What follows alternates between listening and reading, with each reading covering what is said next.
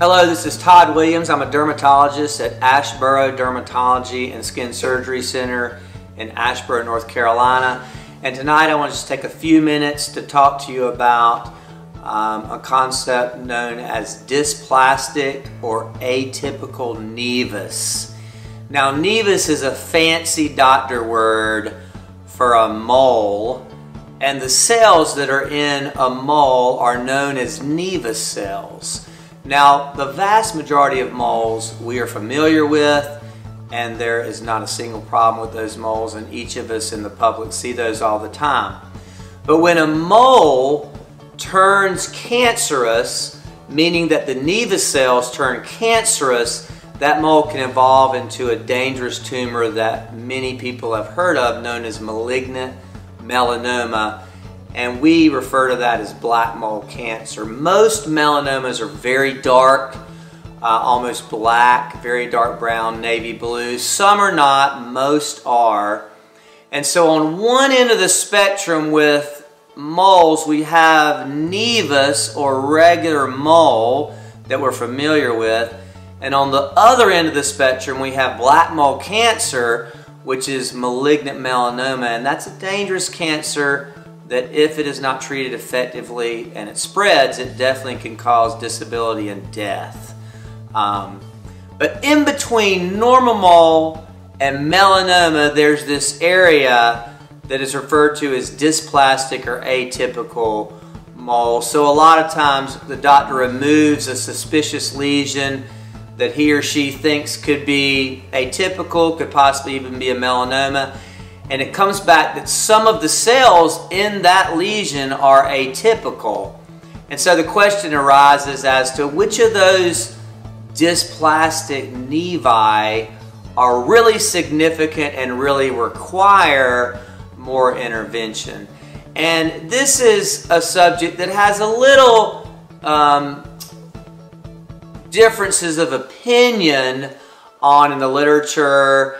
And it's not what I would call controversial, but there are differences that people hold. But for the most part, what most dermatologists do and most dermatopathologists do, a dermatopathologist is the dermatologist or pathologist that reads that slide under the microscope, is to lump those dysplastic nevi into mild, which a few atypical cells, but closer to the general nevus side. Moderate, which is where you have more atypical cells, kind of a little bit worrisome, not terrible, but not normal. And then severe, which is where you have a lot of atypical cells, a lot of disorder.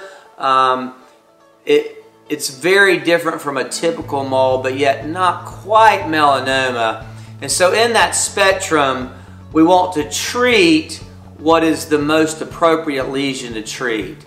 And as a rule of thumb, and this is a little different depending on the circumstance, a mildly atypical mole is generally not going to cause a problem, and those moles can just be followed for the most part over time, and most dermatologists do not treat those beyond the original biopsy. Now, a moderate atypical mole, sometimes it just depends on the perspective of the provider or how big the lesion is or how new it is, and some of those need to be excised in one way or the other to make sure there is no residual atypia. Now, with severely atypical moles that are more hovering towards the melanoma side, those need to be removed in some form or fashion. They need to be completely eliminated because there's more risk of those evolving into a malignant melanoma. Some patients are prone to having more dysplastic or atypical moles than others.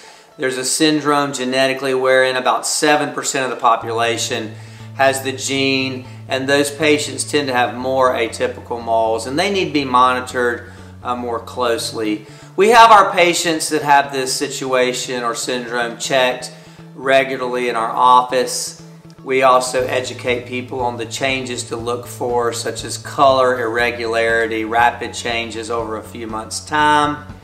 And certainly for patients that have a personal or family history of melanoma, their risk is a little higher, so we really take their situation with atypical or dysplastic moles even more seriously.